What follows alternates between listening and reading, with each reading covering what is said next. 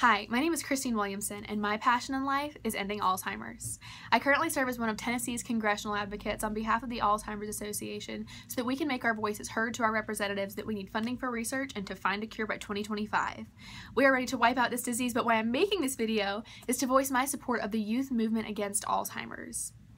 This movement is to start a conversation to young individuals that they make a difference in ending this disease, because it's not only affecting our grandparents, our great-grandparents, and now our parents, but one day it's going to start affecting us, and that day is coming oh so soon.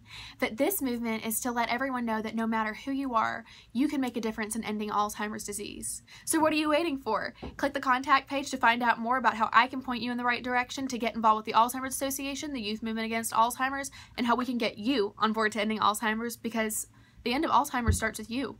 So what are you waiting for? Talk to y'all soon.